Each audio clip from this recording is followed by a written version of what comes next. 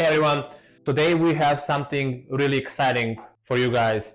This is something new on our channel and we're gonna walk you through the process of actual project. So we didn't begin this yet, we just signed the contract and we want to show you how we do it step by step. It's reverse engineering with modification. Here in the front of me, I have a couple of parts. Most important part is this light camera, we can call it however.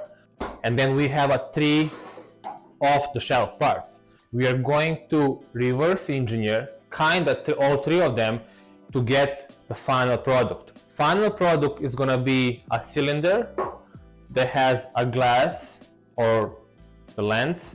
The light camera will go inside and then we're going to have a bigger cylinder on top. However, in our version, we're not going to have smaller cylinder and a bigger cylinder. Everything is going to be one piece, and just on top we're going to have a lid that will close, seal everything. So idea for this project is to keep this camera light safe inside the enclosure and to prevent any water intrusion. So right now, as you can see, the camera is also loose inside. You're going to make a sleeve so when the customer puts the device inside, there would not be any movement. So imagine this unit is going to be taller, the height of the camera. We're going to have a threading on the side with a gasket, and on top we're just going to have a lid, and that will be it. So instead of customer having 3 different pieces or even 4, we're going to make that to just 2, which will save a lot of cost from prototyping, manufacturing and assembly.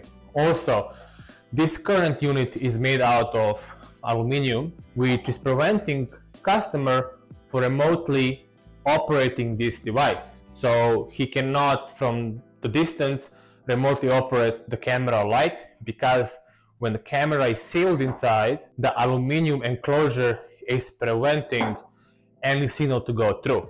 So we're gonna make it out of plastic, prototype with 3D printing, 100% refillment, because we don't want any water intrusion inside while testing, and then it's gonna be injection molding. So stay tuned for more, and we're gonna show you step by step from the measurement to 3D modeling and then prototyping. Thank you for watching.